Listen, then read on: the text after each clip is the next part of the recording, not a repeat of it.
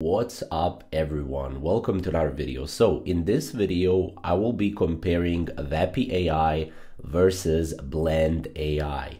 Now if you use both of these tools, you know that both of these tools are basically tools and platforms for creating voice AI agents.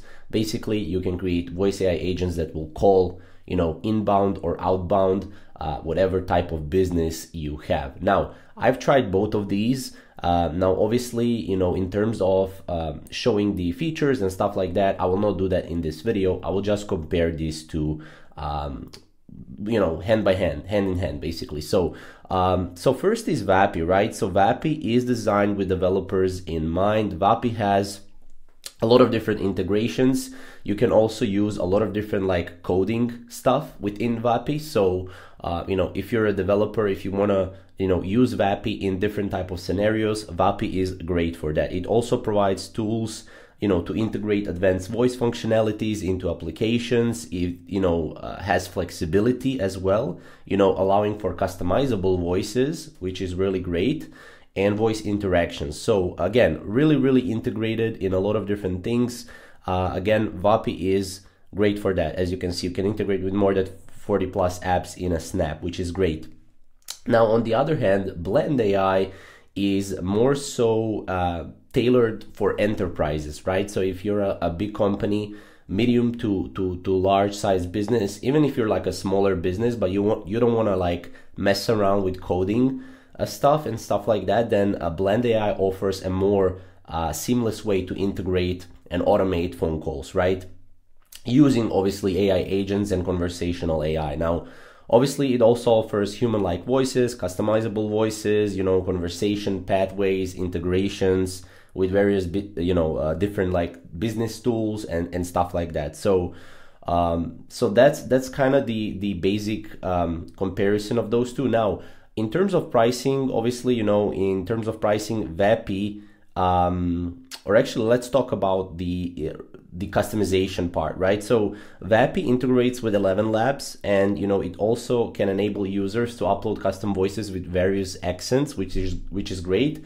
It also enhances that realism, right? Because like you can get much better voices in Vapi, and it's much more customizable, right? Which I already said kind of. So this feature is particularly beneficial for businesses serving diverse clientele. So if you have like diverse clients, Vapi is great for that. If you're maybe an agency working with, let's say service-based businesses, and you're working with different type of service-based businesses, this could be really great. And to integrate this within, a lot of different businesses as well with the coding and integration capabilities, Vapi is better. Now in Blend AI also leverages 11 Labs technology, but does not support custom voice uploads, which may limit personalization.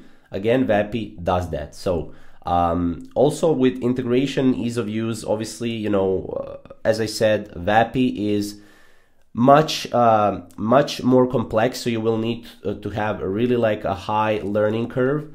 On Blend, it's much easier, so just take that into consideration. One thing that I have to note is Vapi is available worldwide, right? Blend is only available in US. So if you want to support international calling, make it suitable for all the businesses, use Vapi. If you want to use, if you're working just with US-based businesses and you want to set up US-based, voice agents, then Blend AI is much better for that. So obviously, in terms of performance and latency, Vapi did demonstrate, when I was trying it, did demonstrate a quick response time in like tests with average latency, I would say around 1.5 to 2 seconds, usually, so yeah, it's really efficient.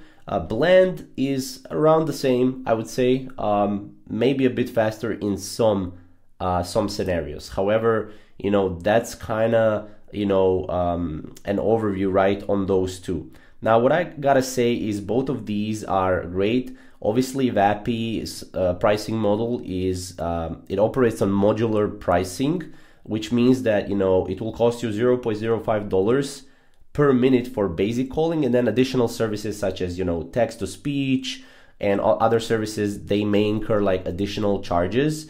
and those charges really depend what type of models you're using. Maybe if you're using like ChatGPT, you know, if you're using like ChatGPT 3, then you will probably have like you know, lower pricing for that. But it's approximately $0.10 per minute for any additional things you want to do. So Blend AI also uses it doesn't use the same model. It's very similar model to Vapi.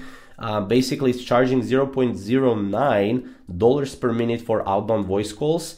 And this is, again, a very straightforward approach, very simplified. So again, like if you're looking for something simplified, Blend is definitely there, right?